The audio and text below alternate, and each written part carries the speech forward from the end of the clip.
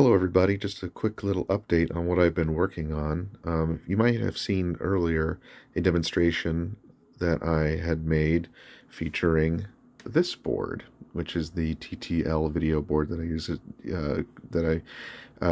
built based off of David L. Heiserman's TTL video board schematics from his book How to Design and Build Your Own Custom TV Games from 1978. I built that. Worked out the kinks, fixed the errors that were in the schematics, and I made that work. And you might have noticed before that I made a little a game where you can just manipulate a little white square and move that around the screen on the two axes. And I've also made a tag game, which I would like to do a little bit a bit more of a deep dive into.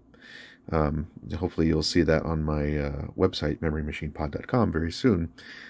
But between those times, after I got to doing the tag one, I got right away working on this one, which is upside down over here, but you'll see it is titled Stormtrooper Attack. And it's sort of a primitive Space Invaders clone, albeit released... at least the book was published a few months before Space Invaders North American release. So this is something I've been working on for a while now. It's been really driving me nuts because there are a lot of mistakes in these schematics, and some of them are pretty big ones. And I'm no wonderkind when it comes to DIY electronics. But through sheer willpower of force, a lot of reading and a lot of tinkering, I got this sucker to work.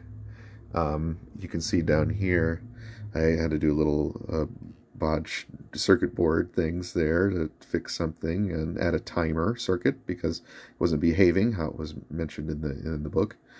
And there's another, the ribbon cables there. You can see another one there too. That's a timer to change how fast the Stormtroopers move down the screen. And there's little controls. Obviously, I don't have anything that's, all that fancy yet, but I have some nice potentiometer knobs and things like that, and arcade buttons that I can use. This green button here starts the game, red one fires, and the potentiometer, of course, moves your little guy. So I'll just give you a short demonstration of what it does. So you do this here, and then you go there right away. Oh, they got me. But you saw that after a short split second, they fired. That's on the basis of one of the timers on the board. It waits for just like a half a second, and then they fire at you. So you gotta move out of the way. Ideally, you're supposed to be able to move in between them, but I think I made my little guy a bit too wide. I can change that by changing... C2 right there. So I can make that a lower capacitance and he'll be smaller. But let's see if we can zap a few of these guys. So you can see here, that's my shot. And let's try a little bit. See if we can get, there we go. Got a couple. Get them. Oh, they got me.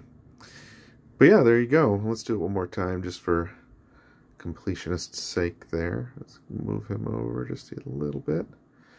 And there we go. Let's see if we can zap a couple of these guys. Oh, there's a couple. Oh, they got me again. We'll try one more time. Oh. Yeah. But anyway, there you go. That's Stormtrooper Attack. It is finished.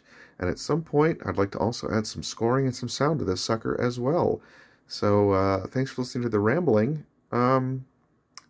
Yeah, hopefully I'll be back with another video detailing the tag game and have an accompanying article for that. So, thank you all for watching.